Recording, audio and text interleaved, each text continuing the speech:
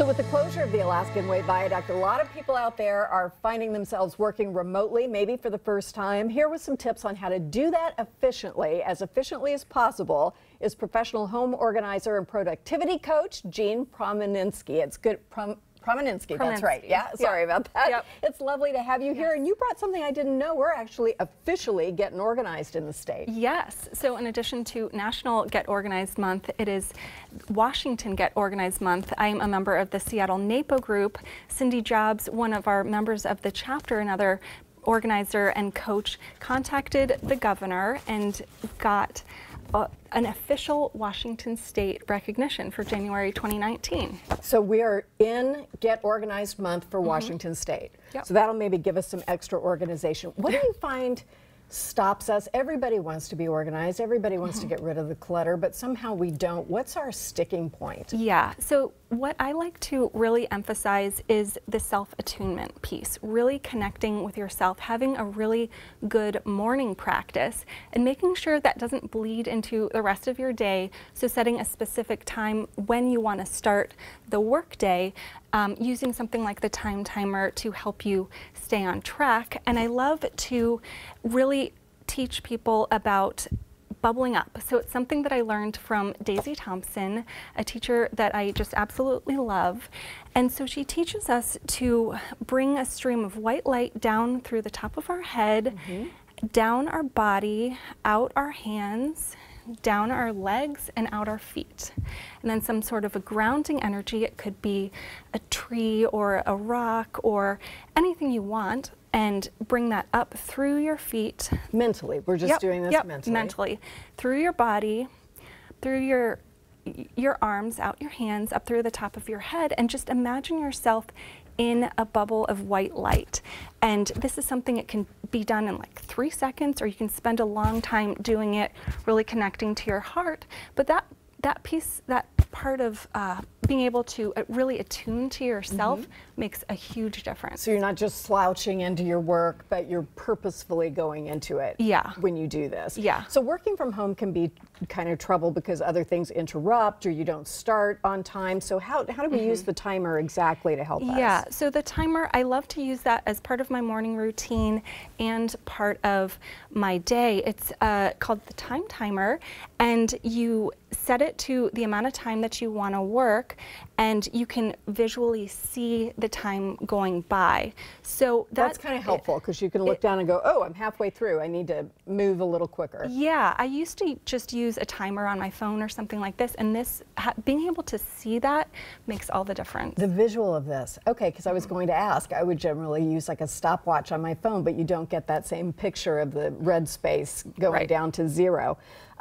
You say try for a short creativity practice. Is that different from the white light exercise? Yeah, so right after I do the white light exercise, I do a creativity practice. I have a background in art, I have a master's in glass, and I think that this is something that's really good for anyone to do, no matter if you're an artist, if you consider yourself an artist or not.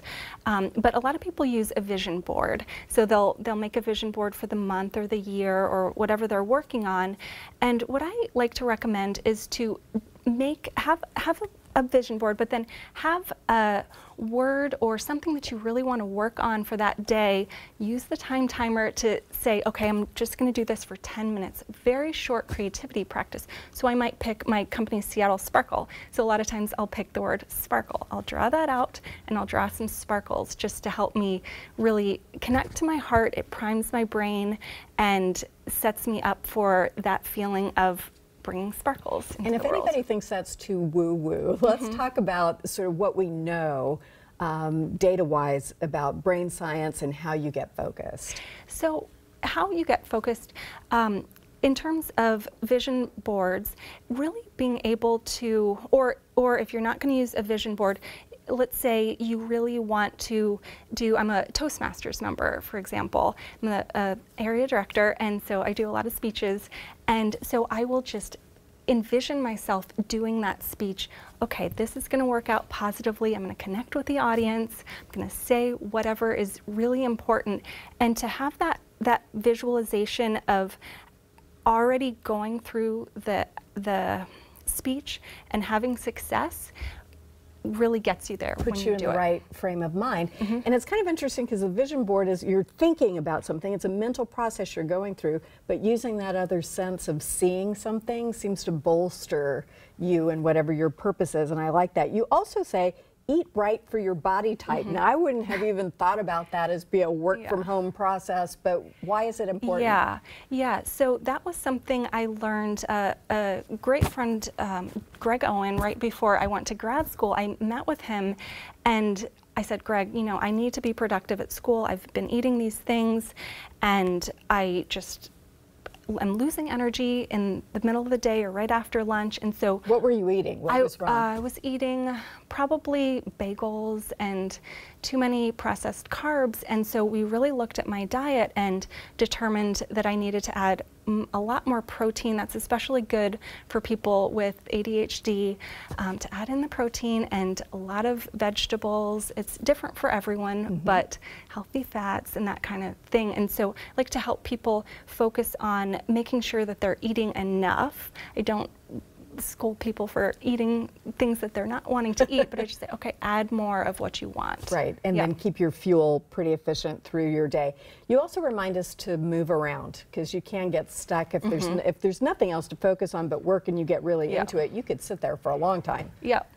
So I've got my little bouncy personal trainer, little Jack Russell that I love. Yes, I have one too. Oh, you do? Yeah. They're the best. Absolutely, will make you move around. Yeah. So having a dog, having a pet really gets me up and out of the house early, but I also I like to start my day, I do these Shogun Fitness exercise videos. They're very efficient, short videos that you can do from home, get your blood pumping, a little cardio, a little strength training, and that helps raise your endorphins and just gets you in a really good mindset. Your physical thing helps your mental thing. Clear the clutter, you say, before the start of the workday. So what do you mean? If I've got a home office or if I'm sitting down to work, what clutter am I worried about? Well, trash, recycle. Sometimes people forget to take the trash out, things like that. So before you start working, maybe the day before or a couple days before, really clear out all the trash and recycling, file the papers that you need to file, and make sure your desk is something that inspires you. So some people do like to have some mess that helps them feel comfortable and motivates them, and some people like a really clear desk. But I really recommend having something that truly inspires you. I love Barcelona, I love Gaudí and La Sagrada Familia, and so I have this really pretty photo above my computer of the church in Barcelona. And that just helps you feel comfortable where you're working. Yeah. Thank you very much.